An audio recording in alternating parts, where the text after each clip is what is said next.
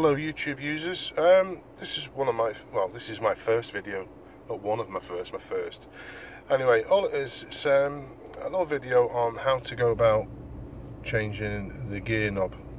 Okay, you've probably seen videos where the gear knob around here wears, you know, people want to change the gear knob, you know, because they're not happy with the chrome finish because they do wear out. Anyway, you don't have to change the whole gear knob. If your leather around here is fine, you don't have to change the whole gear knob. Really easy fixes.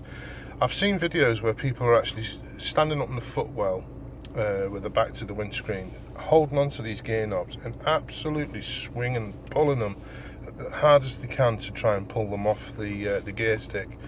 This person himself, I think this could possibly cause damage way down here in the linkage area, because a lot of this is only plastic down here. Excessive force pulling up could probably damage that.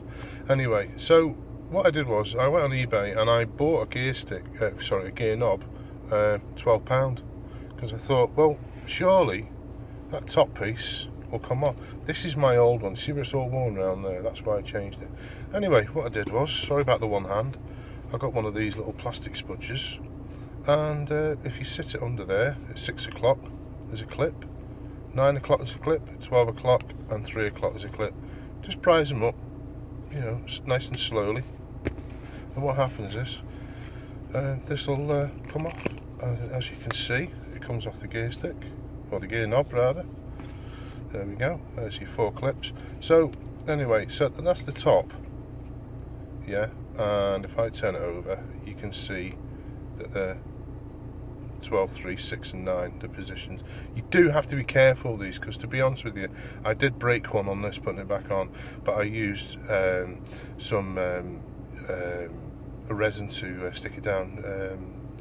Just put a little bit on just to hold it down, but you do have to be careful with these plastic clips. I would recommend you use one of those plastic spudgers like this, because obviously you're not going to damage the leather and you won't damage around the edge of the chrome.